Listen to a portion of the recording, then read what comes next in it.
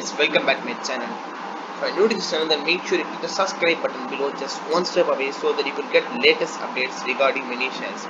So moving on, now we're going to see about TCS latest technical update. We want to give like how to trade tomorrow or this week, guys.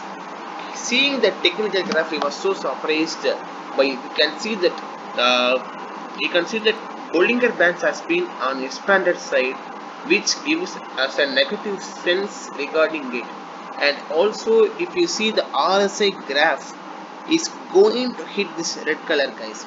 So we also moving on, we can see that RSI graph is going to hit this negative red color, which may push the share price down, guys. And if the share price is now on 2198, Monday maximum it can go up to 2220, then we may see a drastic fall down.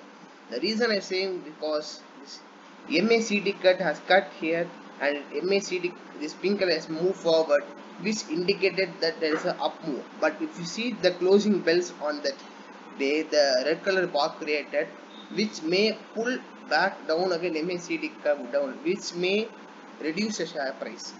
So we are expecting on Monday an upside target of 2220 maximum, but the downfall of 2140. So we are going to short Monday this share. Thank you guys for listening, and make sure you comment below.